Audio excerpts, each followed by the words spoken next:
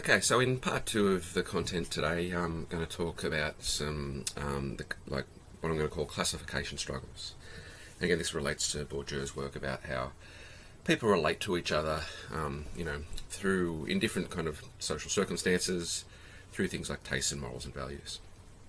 So, I'll begin by kind of doing a little bit of description and showing some examples of from the media about that invoke the figures of hipster and bogan, and then kind of make some kind of sociological points about those things. So throughout this part of the talk, there's in the lecture note PowerPoints, there's links to various stuff that you'll be able to click on and have a look at the examples themselves. Some of them are YouTube videos. I hope all the links still work. Just let me know if they don't. But yeah, and there's other kind of quotes and stuff that I'll use as well throughout. So the two areas that I kind of did case studies about for this project was on news and comment pieces, and then also parody, satire, and comedy pieces.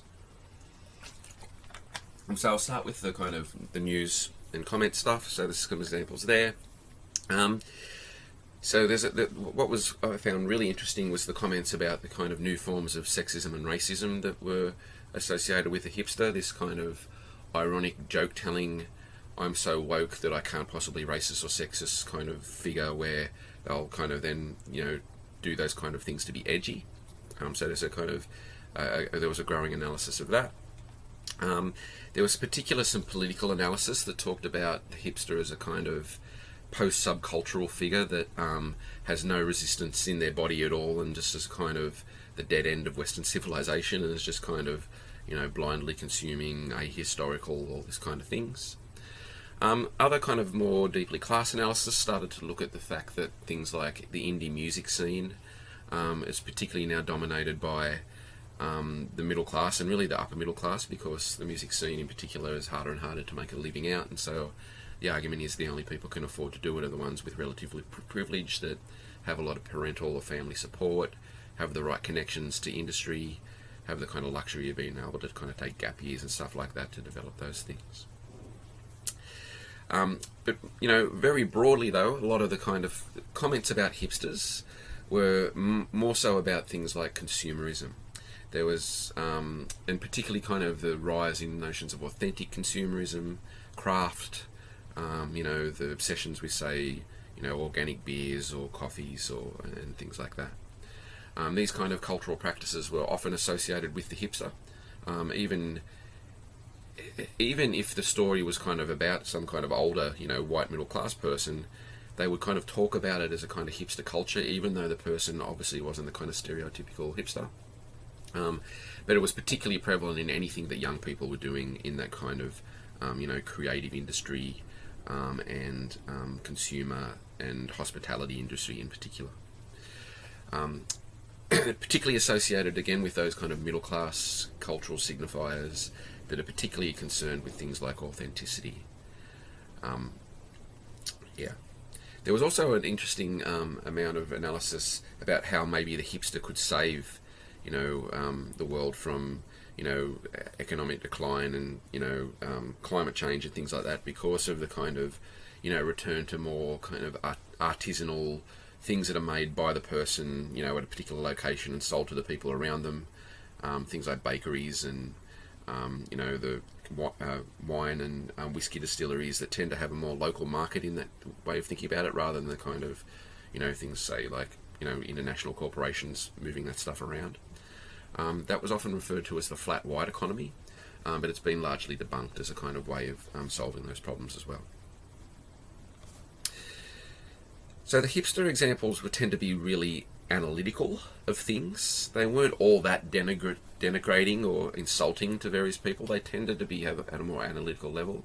But when the bogan's invoked, there's specific examples where opinion pieces in particular would unpack what the bogan meant and often say quite similar things that I'm saying here. But for the most part, when it's invoked in media stories and in comment pieces in particular, it's used as an insult for working class people, but not even really all working class people.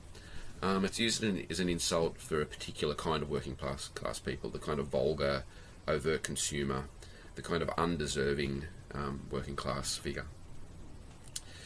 So there's kind of different analysis of different types of bogans, you know, and there's always this stuff about how the bogan is apparently environmental vandal, which again, the actual accounting for that is very dubious, whether kind of people from the working classes themselves have like higher sustainability footprints than people in the middle classes who, you know, tend to take a lot more plane rides and stuff like that, which are about a huge contribution to those kind of things. So, you know, the idea of McMansions and widescreen televisions and all this kind of stuff that's apparently vulgar tastes. The Toyota Hilux comes up a lot, and the Commodore. There's a kind of boganisation of culture. But again, it's not always detached to kind of poorer people or working class people. So, you know, there can be billionaire bogans, and you know, the daughter of the boss of Formula One was described as a bogan by an Australian MP, and all these other examples. The important distinction, though, that I want to kind of clarify here is that, yeah, the bogan tended to be more used as a kind of overt insult, where the hipster was kind of more analytical and a little bit more playful. That's not to say, though, there wasn't a lot of playful stuff about the bogan as well. And actually what seemed to develop over the time that I was analysing this stuff is that the bogan became a little bit more something that people would claim as, you know, I am a bogan. Not so much with the hipster. In terms of comedy and parodies about these figures, there's just heaps and heaps of them. I've just listed a few of the more prominent ones there. The kind of the hipster stuff in particular around stuff white people like that developed into a really kind of best-selling book, where a guy kind of just started to kind of do these like profile things about particular stuff, whether it's a television show or a consumer product, and explain why white people like it, and white people here is kind of code for middle-class white hipsters, and would almost write these kind of almost anthropological analysis of, you know, if you ever met a white person in the wild, this is how you could kind of get to know them. Portlandia is a good example, although again the creators of that deny that that was about hipsters, but like certainly the first couple of episodes was kind of fairly unmistakably about kind of what we could consider hipster culture, I suppose. In Australia there's Bondi hipsters. A precursor to all this into the 90s was certainly Nathan Barley's parody stuff in the UK, and there's some other kind of smaller kind of things there you can look at. In terms of bogans, typically in Australia someone ripped off stuff white people liked and made it kind of things bogan-like, but again, if you could kind of have a look at those things and look at the different tone of them, it really is a good example of what I'm talking about in terms of the playfulness with the hipster and the overt kind of insulting when the bogan is invoked. In terms of Aussie television, things like Bogan Pride, Howzo's, Kath and Kim invoke the bogan all the time in, you know, different ways, sometimes a little bit celebratory, sometimes satirically, sometimes more kind of in denigrating ways. And then there's something like Upper Middle Bogan, which is kind of almost a kind of parody of equal opportunity. It, you know, takes the piss out of the upper middle class as well as it does the kind of more bogan culture as well. All these kind of hipsters and bogan parodies kind of draw upon and touch upon the same traits that I was talking about in the first half of the lecture, and kind of use different consumer products, different morals and values to kind of draw out that comedy. Now there's a kind of whole bunch of interesting sociology and philosophy that kind of talks about what humour means and how comedy works. In the UK in particular, there's been some recent stuff done by Sam Friedman and some others that use Bourdieu that talk about how comedy tends to represent a really middle class point of view, particularly stand-up comedy, and there's a whole kind of hierarchy of who gets the gigs and who gets the kind of exposure that kind of really reinforces class inequalities. But more broadly, there's kind of been, you know, a long history of theories about what humour does, and Simon Critchley in particular has got a really small little book on comedy that I think is well worth looking at if you're interested in this. And he points out that there's been a kind of three interlinking theories of humour. There's superiority theory, which is essentially your racism and sexism and that kind of stuff. There's relief theory, where comedy is kind of used to kind of, you know, release and enjoy and release pent-up nervous energy, and where we kind of, you know, experience some pleasure. And there's kind of incongruity theory, which kind of, I suppose the humour is based on juxtaposing what we know is actually real and what actually takes place in the joke. And these things interact. So I suppose the key one I'm kind of drawing upon in this is the superiority theory, where people use the hipster and bogan to kind of, you know, denigrate others, or if not, just not to create superiority, to create hierarchies. Critchley points out that sometimes there is kind of resistive kind of comedy and things that kind of point out the truth and speak to power and all that kind of stuff. But quite often he argues that most comedy is fairly reactionary, the comedy of recognition. Critchley is particularly interesting in the kind of philosophy. He's a philosopher that's interested in kind of, our existential position in the world, and kind of reactionary humour kind of, he argues, tells us important truths about who we are.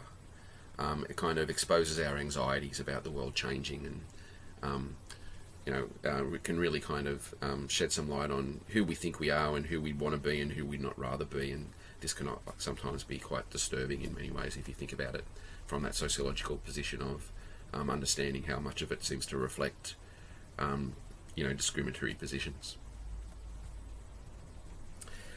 So in terms of my own analysis here, I've kind of touched upon some of these things already. The hipster and bogan are kind of almost quintessential figures of young people in Australia. They're kind of brought up all the time. I mean, for a while there, most of the stories in the newspapers in particular, when it was anything about cultural consumption or even anything about the labour market, tend to invoke these figures in some way or another. So it's important here to note that the bogan and hipster aren't necessarily about young people. They do break those boundaries, I suppose, to the age brackets. But really, many of the stories tend to focus on young people, and they particularly tend to use images of young people, and particularly for the hipster. So the hipster tends to equate with middle class endeavours. As I've said already, there tends to be a bit of a reflexive irony going on with the analysis of the hipster, and particularly the opinions of it. The term is invoked normally in a quite playful way. More often than not, the bogan was much more symbolically violent in that Borgesian sense. The bogan was kind of used as a folk devil, and there was really kind of a lot of moral panicky stuff about bogans in the analysis in the things that I looked at. So these figures enable us to perform distinction, that kind of taste classifiers and the classifies the classifier thing, but it kind of allows us to do it without actually talking about class. Material inequalities recede to the background, and we start focusing on things like taste and consumption and morals and values. So both terms are used a lot as pejoratives towards different taste cultures. They tend to be used about people that are not like us. But the hipster mostly provokes kind of discussion and debate, where the bogan mostly provoked disgust and denigration. So like taste classifiers, and it classifies the classifier, these figures classifier, but they also then classify the classifier as well. One person's hipster can be another person's bogan. In terms of the kind of location of these things, the hipster is a global figure. So the hipster is a kind of thing that's invoked all over the world, and not just in the kind of Europe and America and Australia. It's increasingly a figure that's invoked in Asia and in the Middle East. But the bogan is obviously a local Australian figure. So what's interesting about that, the middle class figure is kind of this mobile figure. It's used all around the world, while the kind of working lower class figure is inherently local. And different countries have their own version of the bogan. And that in and of itself is an interesting form of symbolic violence, I think. So to go a bit further with this, can kind of the fuzziness of what's going on here, how the kind of categories slide and that kind of thing, is interesting in terms of the class relations of who was doing the production of the news and commentaries and doing the production of the comedy and parodies. What's at stake here? Why is one more playful than the other? Well, you could easily make some kind of quite strong homologies here with, who was doing the production. And in that sense, the hipster kind of cultures and the hipster things that kind of are parodied or satired or discussed tend to reflect the tastes of the ones doing those productions, because they're much more middle class. Who are the people making the news and writing opinion pieces and, making media and films and television? They tend to be people that are middle class and relatively well off. So there's a social homology going on with the people that make these things and the thing that they're talking about. So that results in more reflexivity, a little bit irony, a bit of self-knowing, more ambivalence. In this sense, the hipster's kind of a problem, but it's not so bad, right? They're just kind of these silly figures. The bogan tends to be someone that's not not the class of people that are making news stories, writing in the newspapers, writing magazine articles, writing on websites, more prominent news kind of websites, and they're not really the ones making prominent comedy pieces and films and that kind of thing. And again, a Borgesian analysis can get us understand who has access to the kind of education and opportunities to be able to do that in the first place. So in this sense, the bogans are not the ones doing the talking, the hipsters are, and the bogans are always talked about. There's a kind of social distance between the taste and lifestyles of the figure of the bogan and the people that are kind of, producing the media and the representations of them. So again, this is a kind of more straightforward example of symbolic violence. The bogan is a more objectified and pathologized figure that expresses kind of disgust and downward disgust on people below you in the system. The bogan tends to provoke, rather than where the hipster provoke debates and issues, the bogan tends to provoke complaint about morals and downward envy and fairness and things like this. So in this sense, there's a kind of power happening in these kind of, every time that these figures and terminologies are used. What Beverly Skeggs calls labels, they make class in that sense. That everyday relationality is the way that actually class is made and the way that it's used in terms of that we relate to each other and what we think about each other.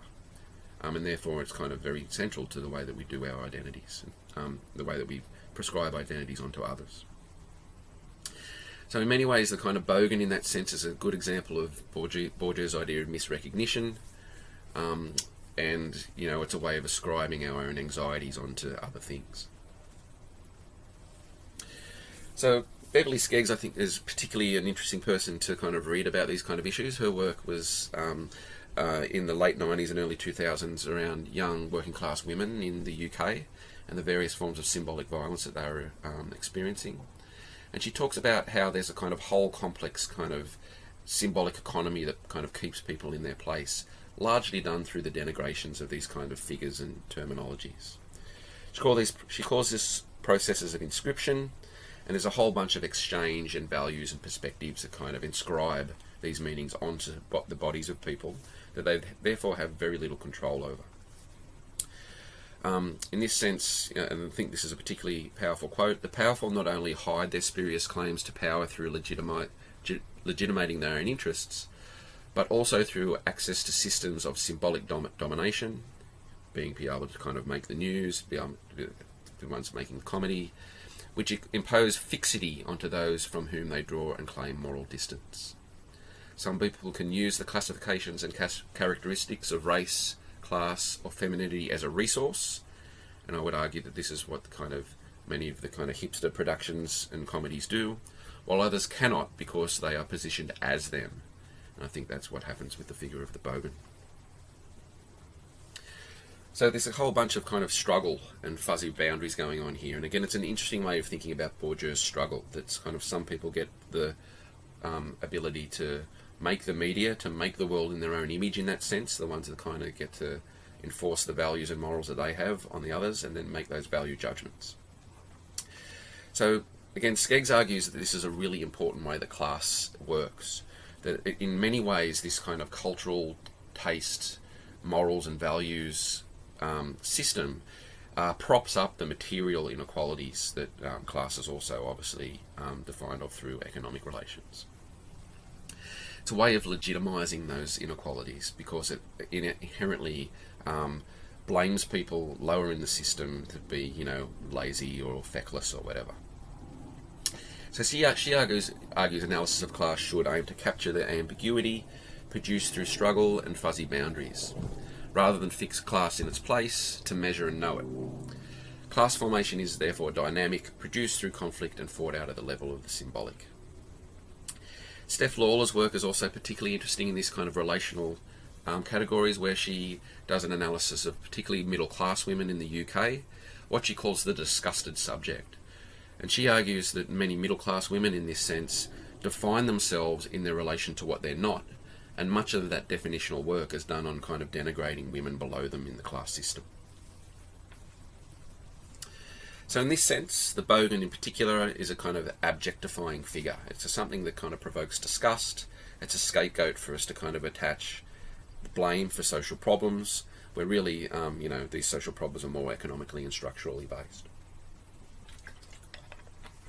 So the bogan in that sense is an objectified other, and we can think about how there's, like, you know, lots of those in our society, whether, you know, a few years ago it was the so-called boat person, and certainly Muslims experience this othering all the time. The dole bludger has been a common one that comes up every now and then, or actually pretty constantly these days. And youth, as I've argued earlier in the course itself, is sometimes used in that way. So there's definitely this kind of disgusted subject position going on when it comes to the bogan, but with the hipster there's something a little bit more complicated going on, I think. And I relate this in the book to Sarah Ahmed's work on the promise of happiness and Lauren Ballant's work on cruel optimism. So I won't go into the details of that slide too much there, but there's, I think the kind of hipster ends up kind of playing a dual role. It's a kind of, this kind of ironic clown that, you know, middle class people can reflexively laugh at. A bit of a nudge nudge wink wink that, you know, I'm a bit like that as well, but it also kind of points out the cruel optimism of consumer culture. Ballant defines cruel optimism as a relation of cruel optimism exists when something you desire is actually an obstacle to your flourishing. So my relation to that concept there is about precarity. I think that in terms of what it means to lead a good life, that idea of the promise of happiness that Ahmed writes about so beautifully is increasingly difficult because the world has become more precarious.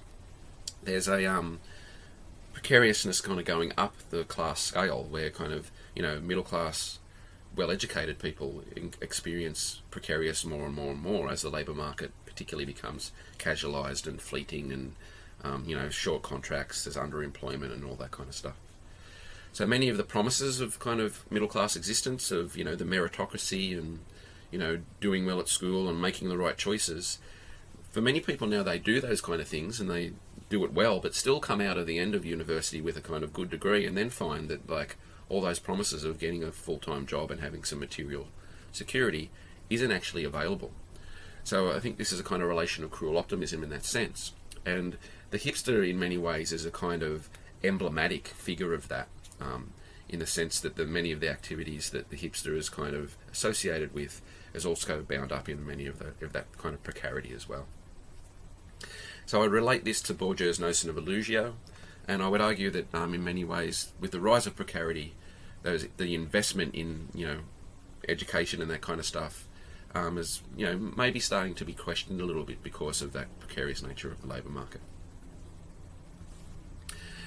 So I also found that the hipster and bogan was somewhat kind of portrayed as a threat.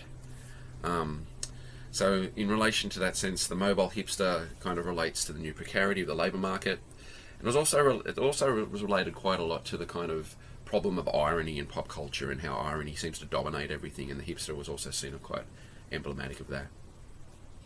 So they're kind of new issues, new threats, I suppose, that have developed over the past couple of decades. The bogan was tended to be kind of associated with old threats, you know, vulgarity of consumer culture, violence. And again, these figures are relational markers of a sense of one's place in social space. So they reinforce a sense of place in a couple of ways. You know, there's the social homologies and distances that I was talking about earlier on, but they're also generational markers as well. They mark us kind of in relation to age relations, and certainly in terms of fleeting notions of coolness, authenticity and taste. And these were particularly borne out in, like, when you could see, you know, older opinion writers writing about the hipster and their kind of the incredulousness of those kind of opinions towards the hipster and not understanding what was going on, and you could see there was a kind of anxiety over kind of not being cool anymore bearing out in those things. I also would argue that in terms of youth studies, which is this course is about, that the figures of hipster and bogan are useful for thinking about for, you know, three interconnecting ways. So as I've talked about already, they allow the discussion in public of class to take place without actually mentioning class. So values, morals, tastes become a proxy for talking about class, but the economic side of it kind of disappears out of view, and that's obviously a really important thing to kind of hide as, you know, things are becoming more precarious and things are becoming more unequal. Secondly, the figures of the hipster and bogan indicate the blurriness of cultural class relations and the boundaries and the blurry boundaries between these groups. So it's not always wealth that kind of relates to these figures. So you can see there's the blurriness here is important because it kind of, in some ways, removes wealth from the picture of class and just focuses on those symbolic cultural and consumption aspects. Thirdly, the figures of the hipster and bogan mimic, I think, and reproduce the traditional generational moral panic perspective that captures much of the representation of young people in the media. So again, what I mean there is that particularly opinion pieces and news pieces about young people would often invoke the hipster and bogan and use that as a kind of folk devil narrative to talk about how, you know, young people are just too irresponsible to save up to buy a house, or they're not making the right choices to get the full-time job, or whatever. So they kind of reflect those kind of traditional moral panic relations, those generational relations where the young youth generation is always doing things wrong, back in my day was better and we made the right choices. All those kind of discourses that completely remove any, you know, social, economic changes that have happened. And they're quite similar in that sense as well, you know. So the hipsters use as kind of this, you know, this silly vapid hipster should, you know, just get a real job, save off the beard, stop being so pretentious. The bogan figure kind of is more vulgar. They just need to be more smarter. They need to get rid of the mullet. They need to know their place. So while they kind of invoke different problems or different relations, they were used quite similarly sometimes in those kind of media stories. So to conclude, you know, these kind of comedies in particular, as Critchley points out, can just kind of point out who a particular society is subordinating or scapegoating or denigrating at any particular time.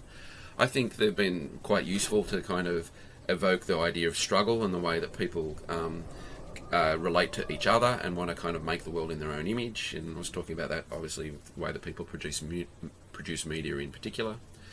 And this is kind of it shows how we have affective relations with these things. They make us feel things, they make us think things about others, and they make us kind of often want to just kind of hang out with people that are like us. And again, that creates these kind of class divisions.